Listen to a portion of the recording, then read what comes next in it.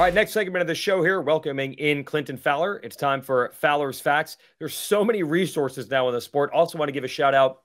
Saw Ryan Villapoto on hand this weekend. Also, he's got the Title 24 podcast with he and Ricky Carmichael. So many different ways to break this down. We'll use the numbers here, Clinton. First, we want to talk about Jett Lawrence and finally getting that Triple Crown win. But to me, this wasn't that big a deal. We already knew Jett was the best guy. To me, some point, it was bound to happen, and it finally did. Yep, he finally broke the curse, Weege. Pretty impressive ride. You know, the thing that really stood out to me when I dove into the numbers, he was fastest in 19 of 33 laps. So not only did he break the curse, but he did it in a pretty dominating fashion in Glendale. That got me thinking, how many laps has he been fastest in the whole season? Guys, 80 of 130 total laps he's been fastest. So 62% of the time, he has been fastest on the track. Daniel, it kind of highlights he's ready for that big bike. Well, it tells me a couple things. Number one, obviously, speed is not an issue, but it makes me think about actually the way he's been racing at times, because we've seen him, Jason, kind of go into this management mode where we feel like he's just kind of watching the field, doing his thing.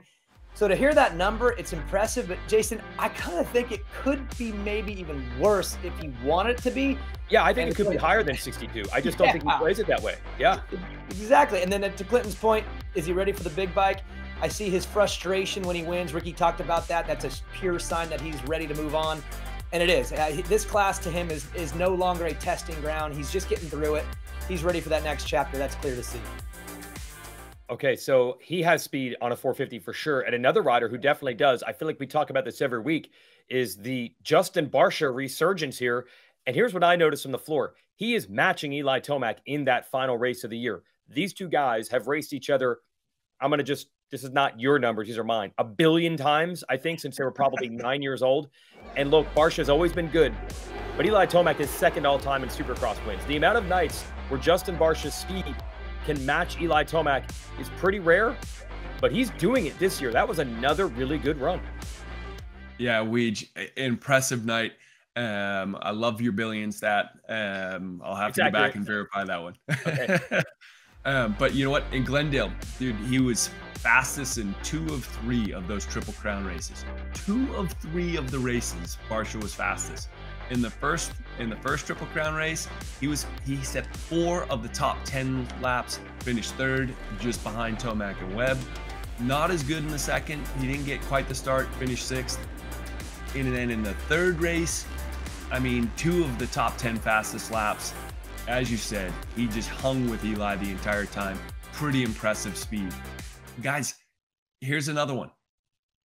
2 people have been in the top 5 since Daytona. Cooper Webb and Justin Barcia. Barcia could end up playing the X factor here, Daniel. That would be terrible for Webb and Tomac if he did, because he's such a menace. He makes so much noise. When you're around him, you know it's him. And yeah, Jason, he's fired up. He's caught up in whatever's going on right now with this new Barcia. He's happy, he's playful, he's funny, and all of a sudden he is just shredding on everybody. So if you're in a title fight, Jason, do you want Justin Barcia around making all that noise? No? Well, it already happened. I mean, he already added another position between Tomac and Webb. And if you're Webb, you got to hope, well, maybe it'll work the other way around. And we've been teasing it all week. There's still Aaron Plessinger. There's still Jason Anderson. He did get up from that crash. I think he's okay. There's still Ken Roxon. And then there's still Chase Sexton. And who knows, man? We're looking normally at Sexton. He's a full race behind in points. I don't know.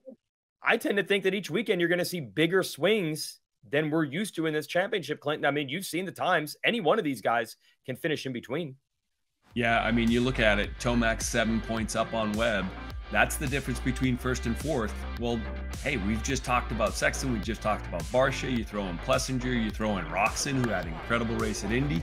7 points, maybe not that much.